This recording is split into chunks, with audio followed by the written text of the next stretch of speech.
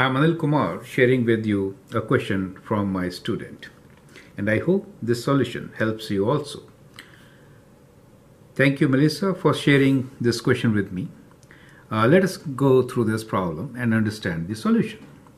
The question here is, find the coordinates of the points where the line intersects YZ plane, right? So it will intersect only at one point. So we'll write, find the coordinates of the point where the line 3x plus 9 divided by 4 equals to 2 minus y over minus 1 equals to 4 minus 3z over 5 intersects YZ plane.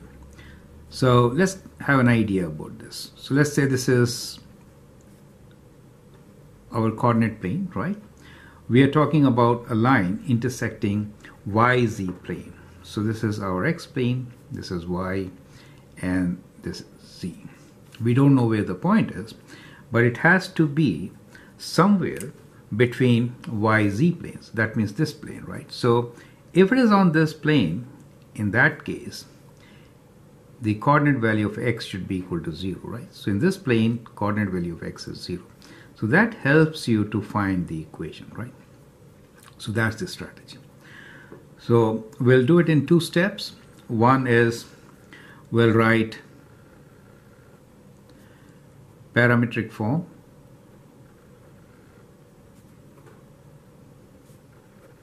of the given equation. And second, we'll find or calculate parameter for x equals to 0, right? So these are the steps involved. So I hope now with these steps you should be in a position to solve the question. You can pause the video, answer, and then look into my suggestion. Well, how to write this in parametric form? So these are the let me copy this equation first. We have 3x plus 9 over 4 equals to 2 minus y over minus 1 equals to 4 minus 3z over 5. Let this be equal to parameter t, right? So that is the key. So once you write this as parameter t, right, then you can convert easily into parametric form. So let's look into the first equation. We have the first equation as 3x plus 9 over 4 equals to t. We could write this as 3x plus 9 equals to 4t, or we can isolate x. So we can say 3x equals to 4t minus 9 and then divide by 3. So x equals to 4, this is t, 4t minus 9 divided by 3. So that is how we can get parametric forms. X is equals to this. Similarly, we can write others also, right? So I'll not show these calculations now, but in fact give you what y should be. Or let's do it, okay. 2 minus y over minus 1 equals to t, and that gives you 2 minus y equals to minus t. Bringing y to this side, we get, and t to this side, we get t plus 2. So that's the second equation. And the third one, okay,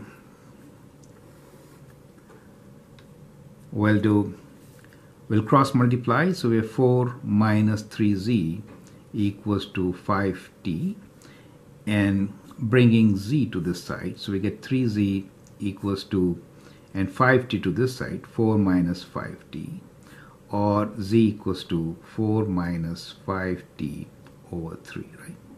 So that becomes the parametric form. So this is for x, this is for y, and that is for z. Now what do we need? We need to make x 0, right? So if x is 0, what is t? That's the whole idea, right? So let's get back to, and then we'll calculate y and z, right? So the idea here is to make x equals to 0. We could have used this equation also. This is better to use actually. So the equation is, or even this one. So the equation is, so what we will do is actually we'll use the original equation itself. You might do a calculation mistake here. So that is very safe to use. So in this equation, which is for us 3x plus 9 over 4 equals to t. I'm going to substitute x equals to 0, right? So if I write x equals to 0, I get 9 over 4 equals to t, right? So the value of t is 9 over 4.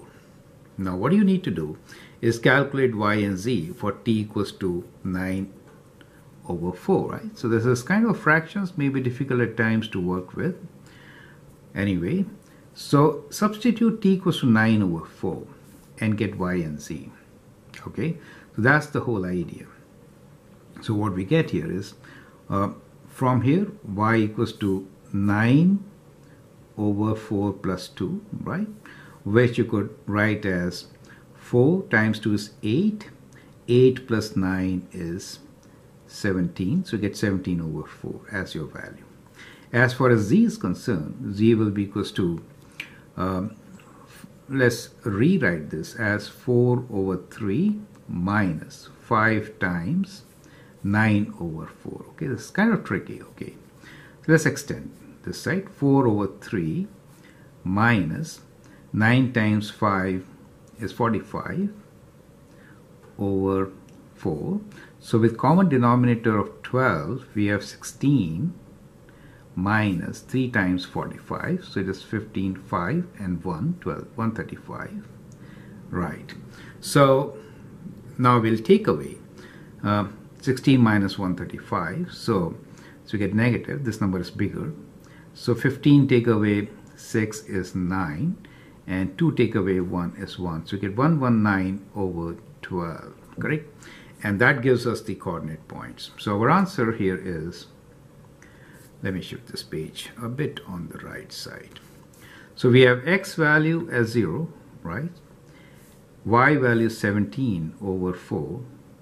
And z is minus 119 over 12, right? So that is how you can find the solution to this. Now, as an added exercise, what you can always do is find the points where it intersects xy plane and xz plane, right? So that you could do as a practice question for the same.